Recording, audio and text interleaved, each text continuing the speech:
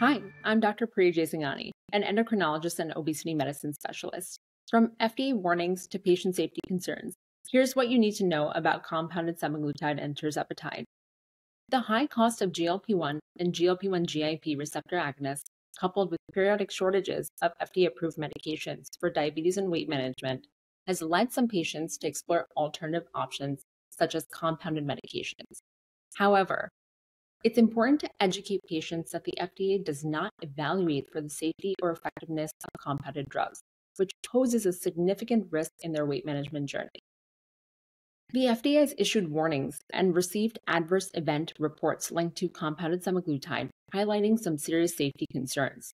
Patients should be informed that compounded medications lack the same rigorous safety, efficacy, and quality standards as the FDA-approved treatments. Additionally, it is essential to clarify that no generic versions of semaglutide or tirzepatide are available.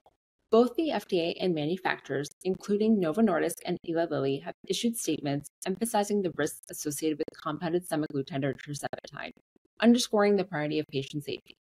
Ensuring patients are aware of these risks and directing them towards evidence-based, FDA-approved treatment options is vital for their health and well-being. Stay informed and stay inspired with me, Dr. J.